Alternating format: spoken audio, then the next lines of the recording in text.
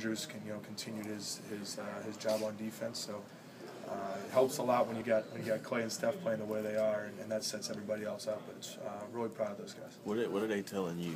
Do they keep your spirits up, your teammates? Yeah, I mean, like I said, I haven't gone anywhere. I've been here the entire time, and I'm going to continue to be here.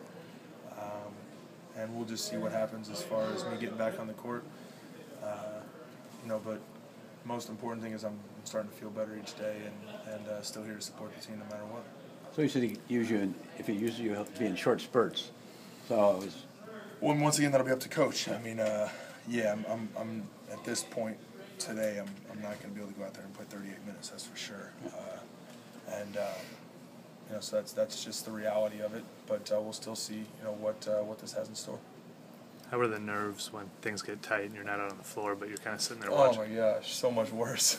It's nice to be out there and have some say in what's going to happen. Whereas I said that to coach after game one. I said, I don't know how you do it. Being a former player and sitting over there and having no chance to go in and kind of put into action what you drew up on the board must be difficult. So I kind of know where he's coming from in that one, and it's difficult. Cool, thanks.